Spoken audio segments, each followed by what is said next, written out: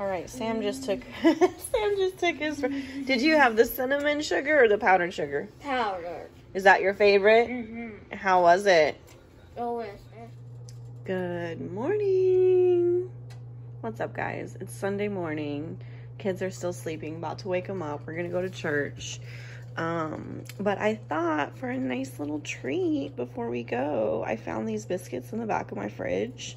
I'm gonna make them some homemade donuts. This is a recipe I've been wanting to show you guys for a while. I'm not eating gluten, so it hasn't been high on my list, but it'll be a nice treat for the kids. They love my homemade donuts, and I've been wanting to make this video. So I had about a cup or so of grease left, just vegetable oil, that I'm heating up on medium. You want it to be pretty hot before you put them in there, and I'll show you how to test for that in a second. I'm making myself a little iced coffee with this espresso blend. Yum! All right, I think we're ready, guys. We got the donuts all cut out.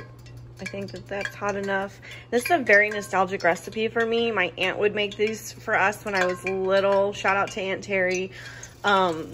This is one of my favorite breakfasts she would make when we were visiting my cousin. So she would always top some of them with cinnamon sugar and the others with powdered sugar. If you would prefer a glaze, just you could add some maple extract, some milk to this, or even just milk, and a little vanilla, and boom, you can glaze it. But this is how Aunt Terry did it. This is how I do it. Okay, so which one do we want to be our trial?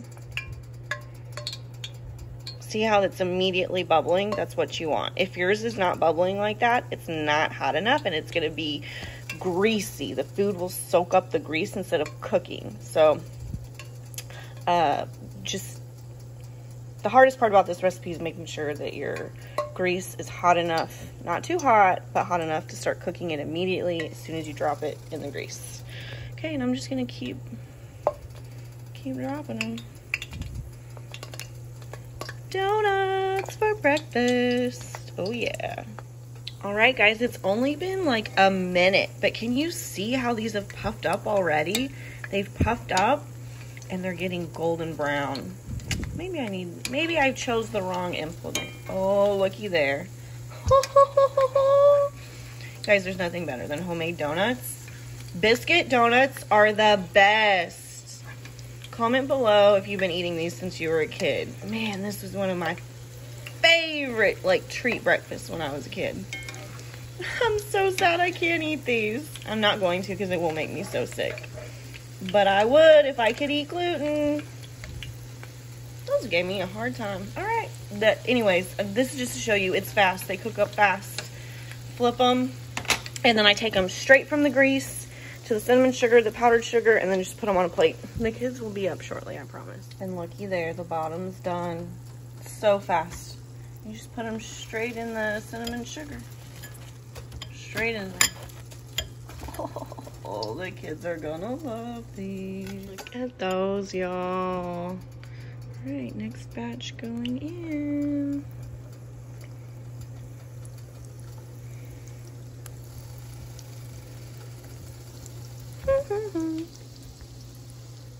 Aren't these so fun? I'm so excited for the kids to eat up and get their donuts. All right, guys, this was so fast. There's not much editing this down. It goes really, really quick. When you have the grease at the right temperature, they cook super fast on each side. You just flip them over, toss them in whatever you like, make a glaze if you prefer. This is just how I grew up having them. But yeah, if you've never made homemade donut biscuits or donuts out of biscuits, I hope this inspires you to give it a try. And if you've been making these for years, you've been having them since you were a kid, leave a comment and tell me about it. I love to hear about it. All right, guys, I hope you enjoyed this video. I hope you have a great day. I will see you next time.